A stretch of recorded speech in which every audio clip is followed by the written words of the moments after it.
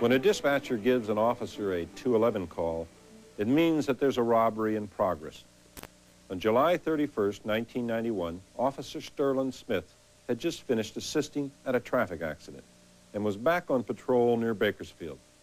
What Officer Smith did not know at the time was that he had placed himself squarely in harm's way.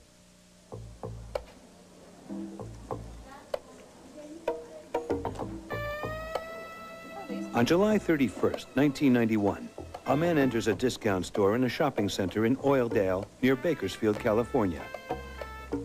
He walks unnoticed through the store. The man checks to see if anyone is watching. Moments later, he makes his move. He draws a weapon and walks rapidly to the checkout counter.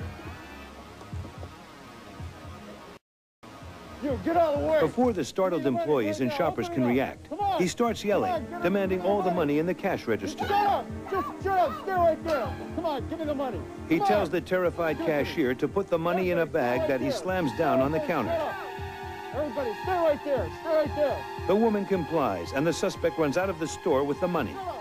An employee phones police as one of the witnesses goes after the robber. Okay. Call 911. I'm going to go after him.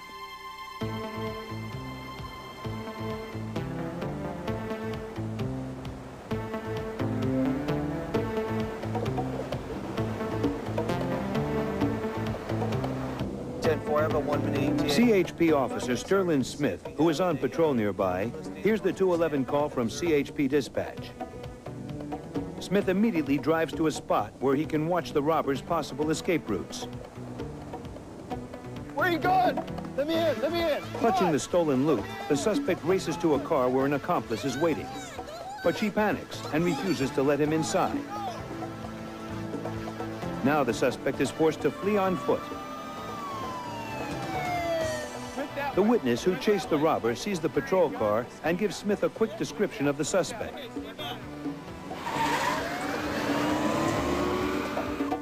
Alerted by the radio call, a Bakersfield motor policeman is already en route to back up Officer Smith. Moments later, Smith spots the suspect running on a nearby road and advises CHP dispatch. Communications, I have a suspect in sight. He is running northbound Footbell towards the center, and the vehicle is going, I'll be in pursuit of the suspect.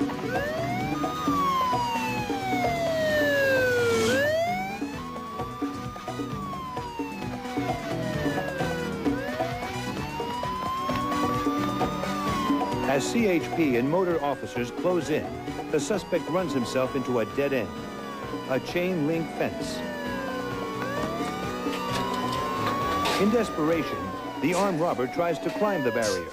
The arriving officers shout at the suspect to drop his weapon. Drop the gun! The suspect responds by aiming his gun at the officers, who are forced to fire in self-defense. Go for it! 1199 shots fired. 1199 shots fired. Suspect down. 1199 shots fired. Pearson Gilmore. Suspect down. As Officer Smith covers the suspect, the motor officer removes the handcuffs from his belt and secures the suspect. We have one suspect. Officer Smith requests an ambulance, while the other officer checks the suspect's vital signs. Later, paramedics transport the suspect to Memorial Hospital, where he is pronounced dead on arrival. The suspect was later identified as 35-year-old Robert Eugene Purcell. At the time he attempted armed robbery, he was wanted for parole violation.